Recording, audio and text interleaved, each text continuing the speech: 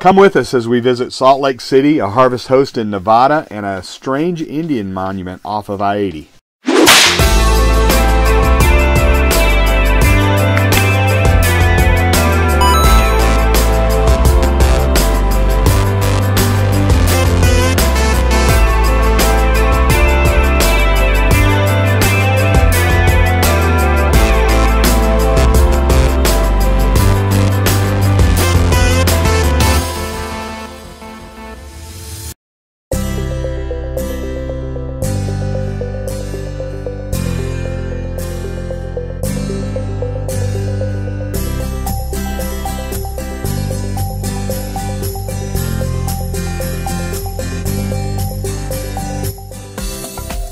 Next, it was time for Salt Lake City. We decided to park Lagniappe downtown, get out, and explore a bit on foot. We had a chance to check out the LDS church grounds, and the architecture of the tabernacle was as amazing as you might think.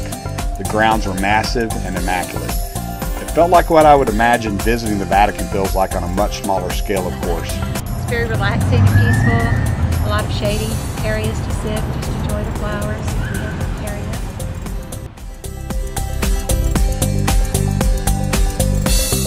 After checking out downtown and the church grounds, we headed to the Beer Hive, only a few blocks away from the tabernacle. It's very regulated and controlled in Salt Lake City, and it felt weird drinking a beer only a few blocks away from the tabernacle. We met a couple who lived there, and they shared some insights on what it's like to live in the area and gave us an idea of some things to visit in Nevada as we were preparing for our next day's trip. It was a really fun time.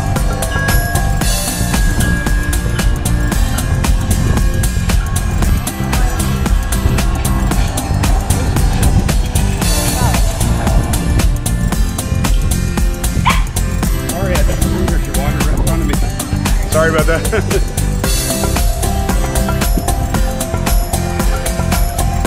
Right on it.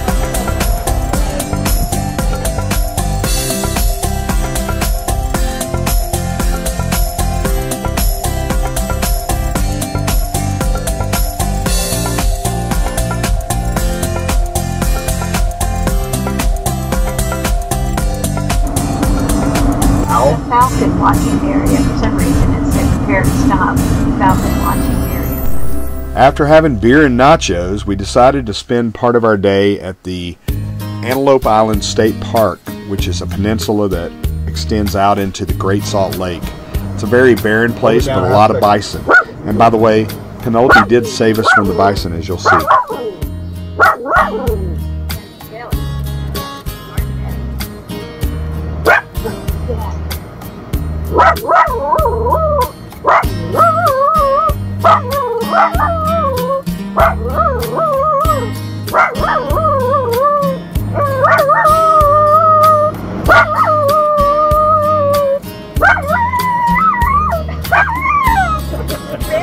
Girl, you did it. Good girl.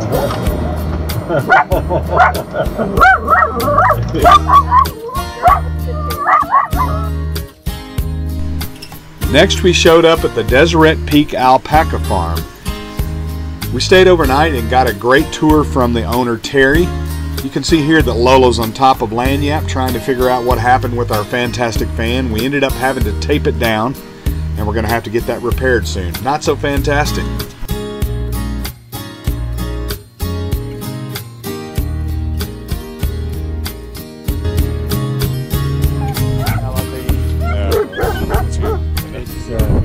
What they do with the alpacas is bring them down into this common area, and they actually shear them in the barn, and they have two guys that come out and grab an alpaca, literally lift it up and take it in the barn and lie it down, or lay it down. Yeah. Lay it down. And then they'll stretch the feet out. So it's like this when they shear it, because alpacas don't want to sit still like a sheep does. Do alpacas spit the way they do the same? But they're not as hostile as a llama. When they spit, they're usually spitting at each other, and you just happen to get in the way. And it's more of an I'm gonna call it a respiratory spit. You know, when they're really upset, it comes from way down, and it smells so bad. It's dark green and just, I mean, Oh. it's out the other, Yeah. it's terrible. And when it's shearing time, you always catch them and hold their head away from them. Yeah. I bet you that's the time. Learn that real quick. Terry, what was your name one more time? Terry Stapley. Stapley. S-T-A-P-L-E. Okay. And we really enjoy staying at your farm here. Get a shot It's awesome. right now.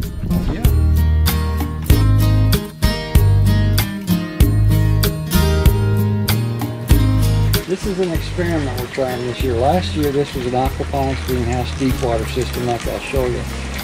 And we were going to move this greenhouse over behind the big one, Yeah. to extend it. So we said, well, before we do that, let's try this. So we put the Dutch bucket in. I put the tomato plants in. This is what the plants look like on June 20th. Oh wow. Poop in the water. And there's a bacteria that changes the ammonia into a nitrite, and there's another naturally occurring bacteria that changes the nitrite into a nitrate, which is what plants pull out of the ground when they're growing. That's the fertilizer. And so there's a pump pumping water into this one, pumping water into that one. When it hits a certain point, there's a standpipe in here. Oh wow, okay. And it runs down into that 2-inch and then flows back into the fish pond. That is pretty cool. So you lose something like this.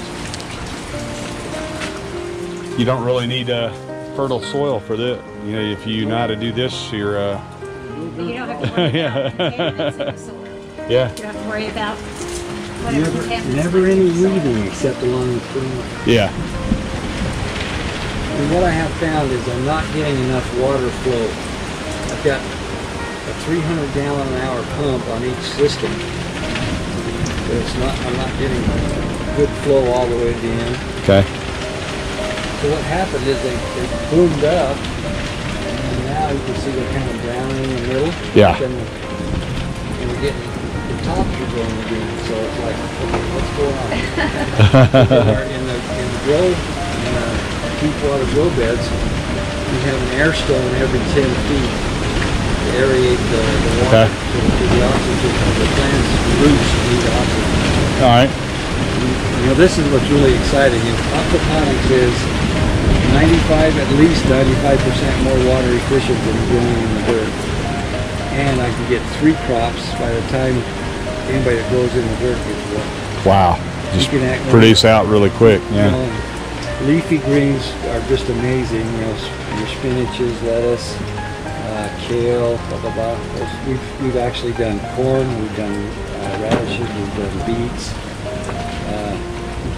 I'll show you a tomato plant we did in the other greenhouse.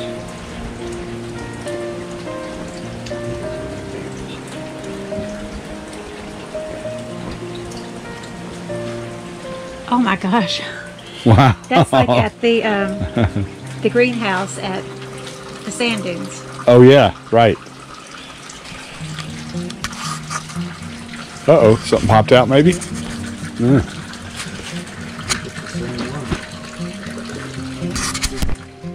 It was July 22nd. Oh wow, they're already so big. Isn't that something? Yeah. Boom. Yeah. So, It's a couple, 2 or 3 like weeks. I said, this is an experiment. On July 22nd, we also had tomatoes already. So in a month and 2 days, I went from that to that. This is my wife, Sandy. Hi, Lola. Hi, Lola. Penelope. Penelope. I'm Matt. Hi, Penelope. Good to meet you. You just want to say hello to everyone? I'm sorry, what was your name? Matt. Matt. She wants to get Sam. Oh, you want to say cat. Sam would Yeah, the alpacas didn't like her. Yeah. 3-4 years ago, we had a 90-mile-an-hour microburst, and it actually picked up this greenhouse. Wow. We put it on top of that one. Oh wow. These poles were sticking in the roof right smack dab in the middle, all the way down through. Wow. Just when they all came, the wind was blowing from the south, they all fell in this way when they fell in, and the wind got under. And it literally lifted it up. Wow. That was a heck of a repair bill. In here we have sweet greens, radishes, kale, carrots, different types of peppers, Anaheim bell. This is a jalapeno, squash. If you see the big orange things down there, Uh-huh. those came from the squash back. Oh, wow. We didn't plant pumpkins. They were in the squash back. Wow. And big greens over here also. Spinach, cucumber, butternut squash.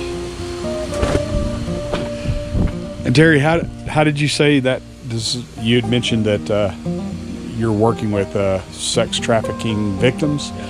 Do they work some here too as well? Is that okay? Yes. They each have a responsibility. We let them pick and choose if they want to work in the dirt, if they want to work in the greenhouse, Yeah. if they want to work with the animals. It's like the one we have now, she wants to work with horses. So. And what we did is we dug a hole in back, 65 feet long, 16 feet wide, and 8 feet deep. Buried 2,000 feet of 4-inch pipe. And there's a squirrel cage fan down there just to the right of the door. And it blows air into those pipes, and it goes all the way through the... They're Wow. actually 500 feet each. Or yeah, 5.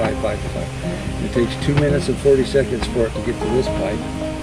So when it comes out of this pipe, it's 57 degrees year-round. Wow. Dead on 57 year-round. And so it never freezes in here. Wow. Because the air's circulating this way. How did you learn to do all this stuff? Google are best friends. And, seriously, that's Somebody else has done it somewhere along the way, right? Yeah. Idaho Prepper is what it is, and he shows how he did his. And Wow. it's you need a certain feet of pipe for the cubic footage of your greenhouse.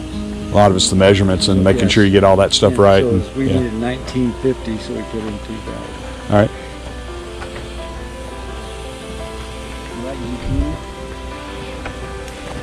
Sure. Yeah, we're vegetable people. Oh my gosh. This will feed you for a week. that's a big one, man. you don't find them like that in the grocery store. It's been for a long time because they use it to help filter water. Sound good? Yeah. I'll look for sellers.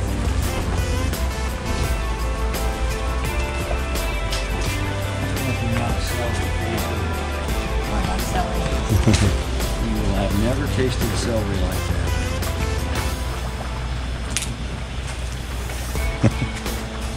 And there's nothing to wash off. Oh, delicious. And I keep learning. That was great. Thank you. Where does the salt come from, Yeah, it is kind of salty tasting out there. You want some? Penelope? Penelope, you want some? Look. Probably what you think she Want wants. some?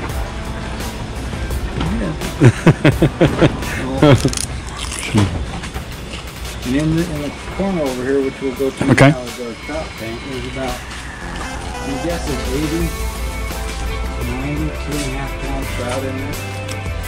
Rainbow trout. Wow. My record is 7 pounds so far. And you're growing them here for the hydroponics? Wow. It's pretty. It's a 7-pounder. They filter the water. Okay, the same as over here. Yeah. Okay. Fertilize the plant. The water drops out of the tank into this trough and then it flows down. So it's just like a stream. Goes down and comes back, drops out there and gets pumped back to the fish tank. That's pretty amazing.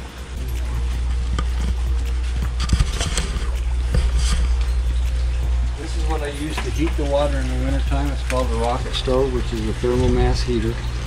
Wood fired. I'm going to hook it up to, I'm going to make me a little auger for pellets so I can run it all night, because I usually run it from 7 in the morning until 10 or 11 at night, and I stoke it with coal and it will still be warm in the morning. But they use this a lot in Europe, and they'll heat their homes with it because they'll build like a cob bench on the outlet, so it's always warm, plus it's a heat sink, so it holds the heat for a long time. Wow. And this thing's an animal. I can imagine. I've had the top 1100 degrees. Oh my God. I can boil water with this in 10 minutes. Now there's 100 feet of stainless steel pipe that are coiled inside of it. But the fire never gets to the pipe. There's this, and then there's a 16-gallon drum inside of that. Then Multiple cores inside there. 2-inch airspace, and then a 10-inch drill stem. Okay. Drill stem is really heavy steel, and the fire goes up the drill stem, hits the top, and then the excess goes over and down the sides to right there. It's really, really efficient. The only thing, you know, they can have burn days. I can burn this all year long. They have no burn days, I should say. But this, all it does is it emits water vapor. It burns everything up and just emits water vapor. Wow. Never any smoke from it unless you're burning coal. Then you see if they're hungry this morning. The answer's probably always yes. Maybe. Oh yeah. Those are some big fish. They're 2.5 years old.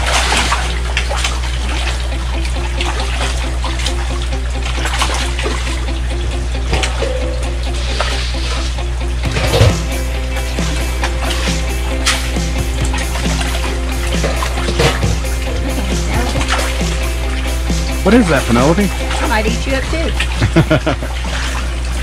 About that long. You'll have one this size, which is really zucchini, good size for eating. And then 2 days later, it'll be almost like this. It's just bigger. Wow.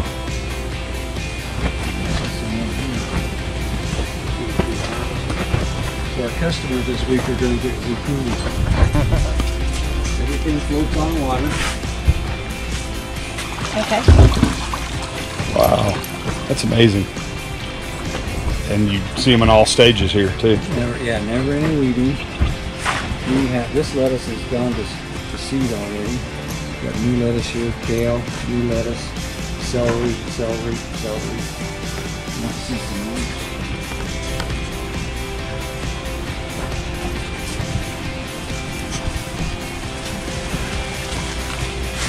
Isn't that crazy? That is. Who would have thunk it, huh? The celery, anyways.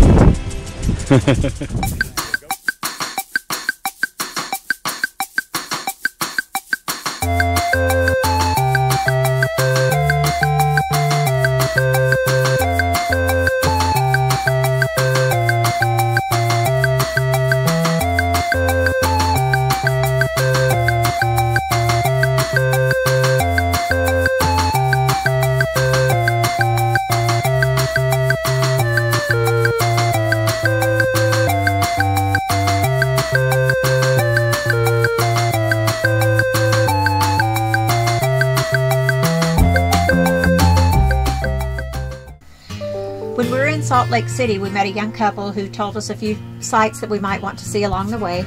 The first being Thunder Mountain. It's a Native American monument of sorts in Imlay, Nevada, just off of I-80. It was built over a number of years by a World War II vet named Frank Van Zandt. He later changed his name to Chief Rolling Thunder. In 1968, he and his wife and 8 kids moved to Imlay as he believed that's where the Great Spirit wanted him to be.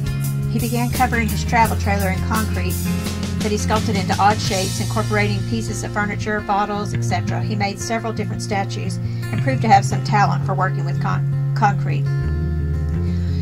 After covering his trailer, he began to build the monument, which eventually reached 3 stories high, and it was topped with these crazy white loop things, circles. Once his son Dan asked him why he put those on top of the monument, and he said at the end of times the Great Spirit would swoop down and grab this place by the handle and I guess take it to heaven or wherever. In the 70s, Chief Rolling Thunder began to attract followers, and at one time he had up to 40 people living there.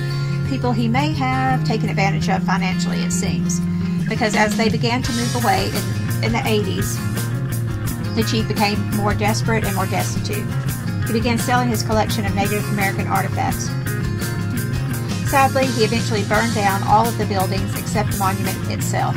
In 1989, his wife and his second batch of kids moved away from the compound. Later that year, he wrote a letter to his oldest son, Dan, and shot himself. Now Dan tries to maintain and protect the site as a testament to his father's passions for Native American history.